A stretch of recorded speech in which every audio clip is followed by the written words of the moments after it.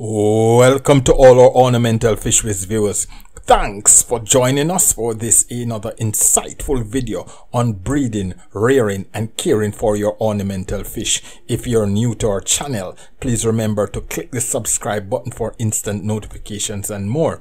Now today, this is the part 2 of the video, growing your own fish food ingredient. Now part 1 we showed you how to harvest the moringa leaves. Now in part 2 we'll be showing you how we make the actual food and the other ingredient. Want to know more? Stay tuned.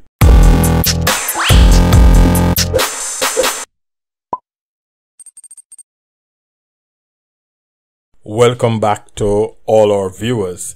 If you are new to our channel, please remember to click the subscribe button for instant notification and more. And we would just like to say thanks to all those who continue to share and to like and to subscribe to our channel. Now we will be showing you today how we use the dried moringa leaves to make our fish food. Now I'll be putting about 1.5 cups of moringa leaves in my blender to be blended out. Now this moringa leaf I've dried and allowed to dry properly, and then I place it in my blender so that it would be powderized. So therefore we would need all our fish food ingredient to be as soft, as powdery as possible. So therefore we will be blending out our moringa leaves until it is powdery. Now after blending for a minute or two, now you see how powdery the moringa leaves look. Now it's extremely fine. So what we will do now is that we will turn off our blender and we will place the blended leaves into a sieve, and then we'll sieve out, because there's going to be some areas that are a little bit hard. So we are removing all of the harsh areas, the stems on the leaves that weren't removed. So we'll sieve it to get out all those harder parts of the leaves. Now after we have finished blending our moringa leaves, we are going to be adding the same amount of oats. Now this oat is 1.5 cups of oat, and we'll be blending this oat also. We'll be ensuring that the oats is properly blended out and smooth as possible and powdery as possible, because this would allow for the fish meal to be as palatable as possible for the fish, and that the ingredients will be combined and will be easily combined together. So therefore, blending my oat for a minute or two, I remove the oat into a separate basin. So this is 1.5 cups of oats. Now the other ingredient that I use in my fish food is multivitamin and vitamin C tablets. Now some individuals use the tablets that have been expired. Some persons don't, but I use my tablets that are fresh, that are not expired as yet. So therefore, for this 1.5 cup ingredient, I used 4 multivitamin and 2 vitamin C. So therefore, if you're doubling up on your ingredient, you can double up on your multivitamin and vitamin C. Depending on your vitamin, it will take a little while to be grated. Now, after grating my vitamins, I'll be grating also just 2 cloves of garlic. And this garlic is antibacterial. I always add a little garlic to my fish food, and this aids in the digestion process and also to ward off any internal parasite or internal infection. So I always add a small amount of garlic to my fish feed, and this also helps if I'm experiencing issues disease or any bloating or anything like that. I usually use twice the amount of garlic in this portion of fish feed. Now, the other ingredient that I'll be adding is sardines. Now, as we all know, sardines are rich in omega-3s and fatty acids, which are extremely rich in minerals and vitamins for fish. So therefore we'll be using just 1 serving, 1 tin of sardine, and we get 4 small pieces of sardines in that can. Now what we want to do is to remove all the bones from the sardine.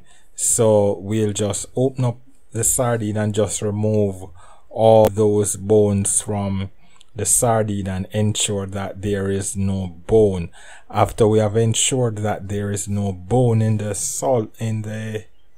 sardine, we are going to crush this sardine down to make it more easier to combine with the other ingredients. So we'll just use our fork and we'll just mash the sardine. Some persons will throw all their ingredient in the blender and re-blend it out, but I tend to prepare all my ingredients separate and then try my best to combine them with, and also using a small amount as possible of water.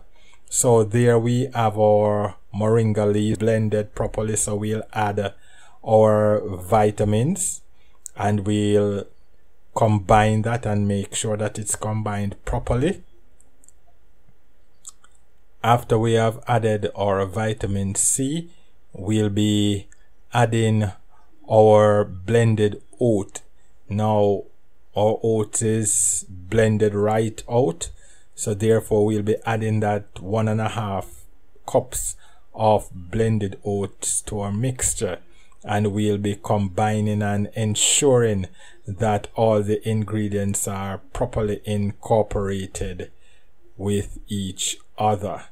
So we do all the dry ingredients first before we add any of the wet ingredient as the sardines or the garlic.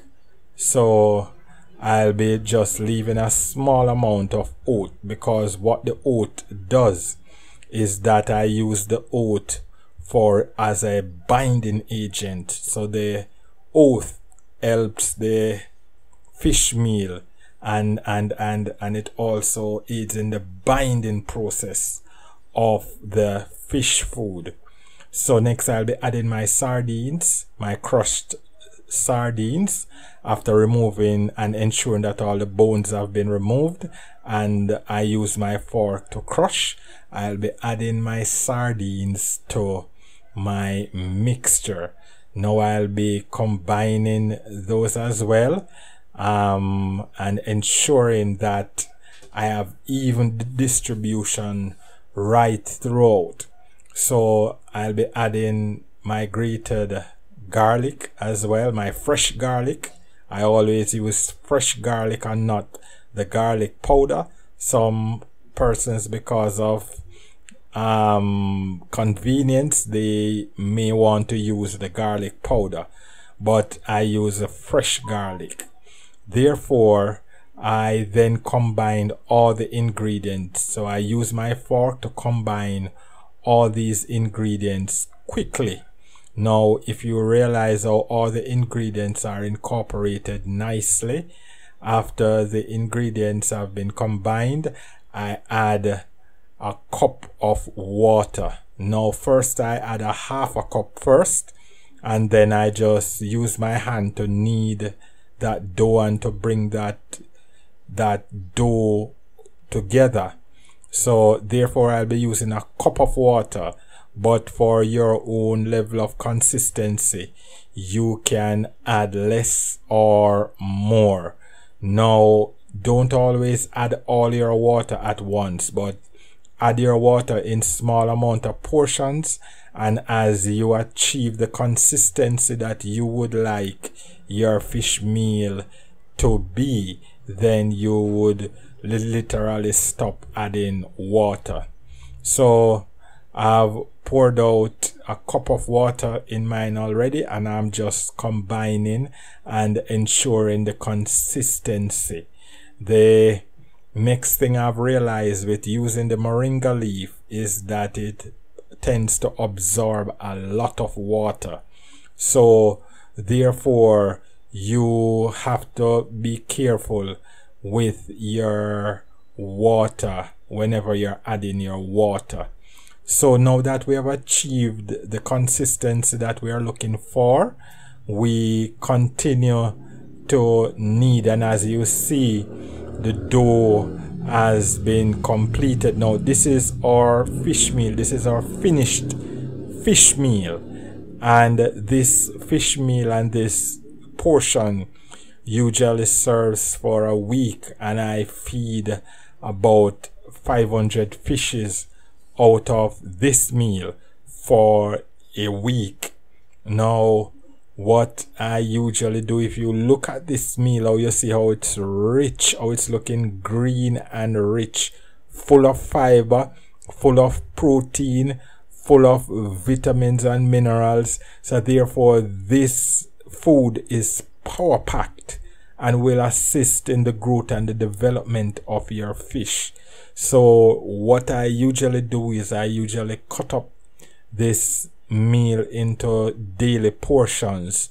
So usually I would get like 8 portions out of it, which I use 1 daily. So after I'm finished, I usually place them in a plastic bag and actually tie it tightly and then refrigerate, because this would help the food to remain fresh.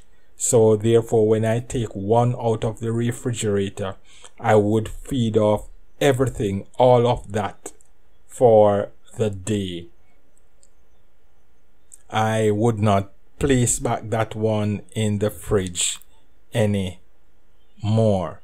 So therefore I get 8 for the entire week and also an extra day. Now you can add or subtract any ingredient from what you have just seen based on your fishes, but my cichlids here, I'm showing you a demonstration as I made some smaller pebbles, and I'll be just feeding my yellow labs, and take a look at how they love this food. Now, thanks much for joining us. Thanks much for being here with us. We really appreciate your company, and please remember to subscribe to our channel as we endeavor to make more videos to keep you informed. Ornamental.